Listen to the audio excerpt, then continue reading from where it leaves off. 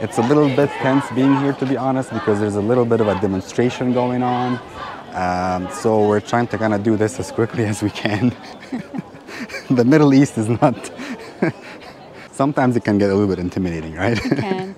And if you're a woman and you walk around in this area, make sure your arms and legs and your neck are covered. That's why, even though it's quite warm outside, I still have my jacket zipped up all the way to the top.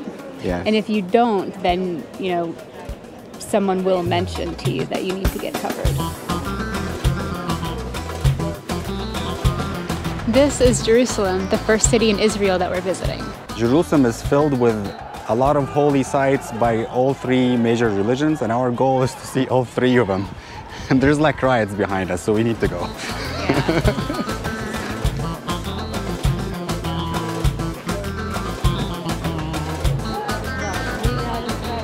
It's really impressive. It's like this is one of the things you see on TV so much, and to actually see it in person, it's like it almost feels unreal. It looks like it's a little crowded. A lot of people praying. Fascinating. Yeah. We have made it in the Jewish quarter, and then behind us is the Western Wall. This is one of the holiest sites for Jews in the world. We're gonna try to walk this way to get a closer look. What's interesting about the Western Wall is that if you want to get close, men go on the left side and then women go on the right side. So the genders are separated. And around the Western Wall, you'll see a lot of celebrations and like bar mitzvahs and singing. So it's very interesting to witness that. Are there actually bar mitzvahs that they do there? Wow, I didn't know that.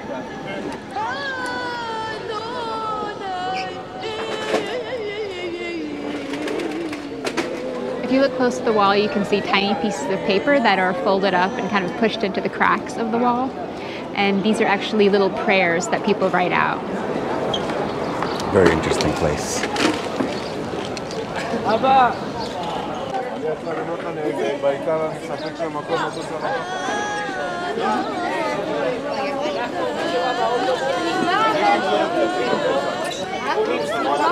I think I'm crashing someone's bar mitzvah.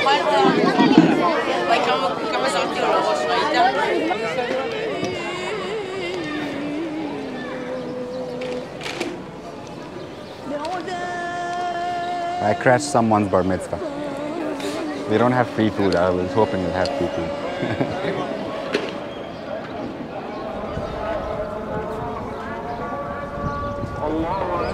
Jerusalem is probably one of the only places in the world where you can hear the Muslim call to prayer right in the midst of a Jewish holy site. There are lots of very interesting alleyways in Jerusalem.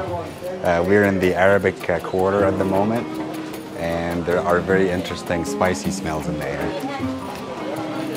The smell of the air changes a bit once you enter the Arabic quarter of Jerusalem. I can smell more Arabic type spices. The vibe here is very cool. It's a very nice and tranquil atmosphere. It's a bit crowded, but very interesting. There are so many cultures that you run into. You hear Arabic and you hear Hebrew. And also all of the tourists, devout Christians and Jews and Muslims, they come here because there is plenty of things that are holy for every major religion.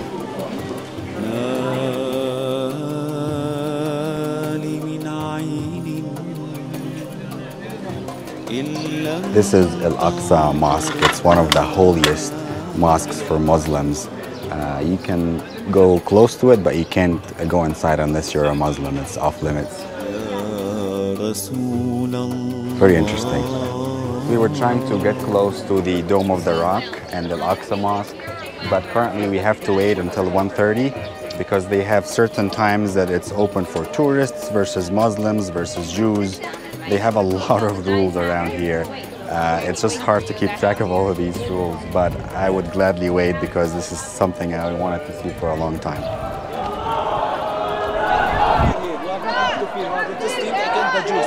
They enter with Israeli forces. يا حبيبي أنا معك حبيبي. بس لبس ترى من المسجد. Oh, mesh, okay. What did he say? He commented about your closing. Screw him, it's okay. Oh, okay. Wow. Behind us is the Al-Aqsa Mosque, and they seem to have a little protest going, so they do not give up a very friendly vibe, so that's not good.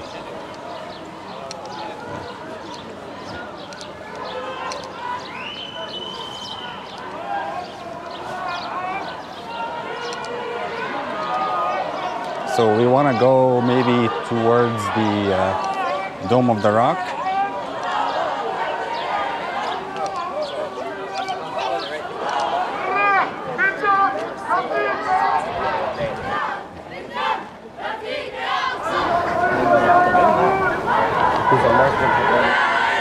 I want to avoid this crowd.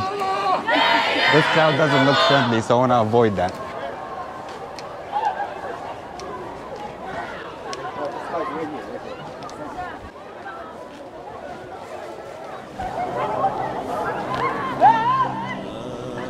We had to stand in a long line to get to this place. This is the Dome of the Rock. It's totally worth it to see this iconic building.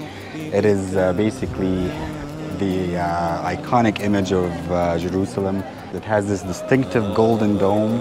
Originally it was built and it was real gold, and then recently it was renovated by the late King of Jordan. So that dome is mostly real gold. I've read that it actually costs around $8.2 million. This building is built upon a rock. The Jews believe that this was the rock that Abraham sacrificed, or was trying to sacrifice Isaac on. And also the Muslims believe that this was the same rock that the Prophet Muhammad, with his flying horse, came and landed in Jerusalem and then flew back all the way to Mecca in the span of one day. Al-Isra wal-Mi'raj. The rock inside is considered to be very holy by all three major religions.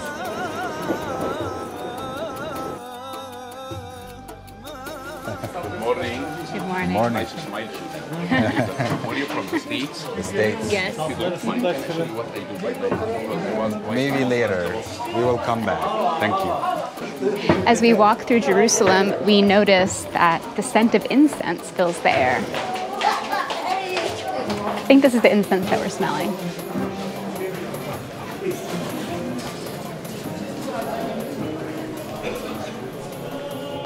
This is the Church of the Holy Sepulcher.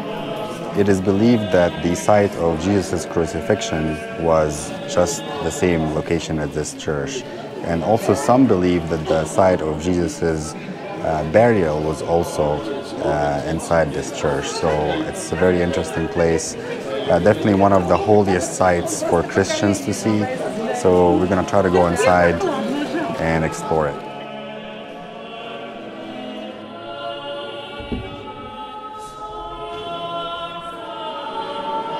The decor in the Church of the Holy Sepulcher is beautiful. The image behind us is a mosaic made of tiny little colorful pieces that you can only really see how tiny they are when you walk up right close to it. It's beautiful.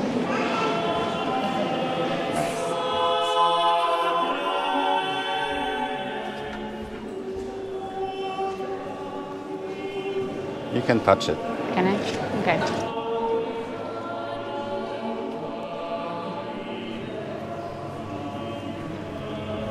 Behind us is the site that it is believed was the site of Jesus' tomb. So there's a bunch of people waiting in line to kind of go inside and actually get to be very close.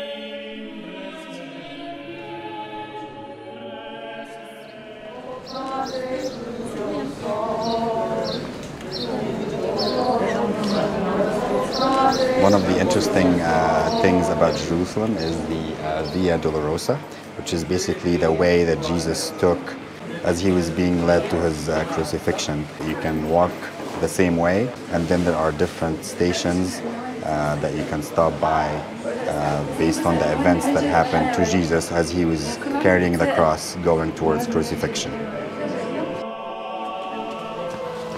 We're heading to a site called Golgotha. It is the site that it is believed that Jesus was crucified on. So basically what we think is happening is that there are two different sites for his crucifixion and two different sites for his burial. The two different groups of Christians believe either one or the other. So I like them both. Behind me is the Golgotha hill, or the skull hill, that it is believed that Jesus was crucified on. And it kind of looks like a skull if you look hard enough.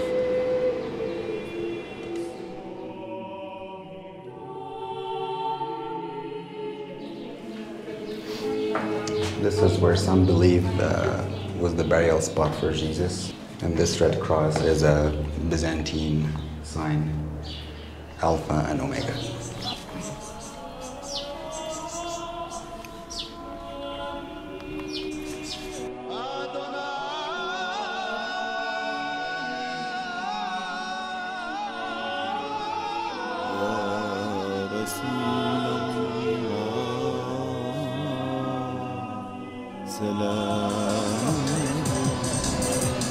اهلا تفضل حبيبي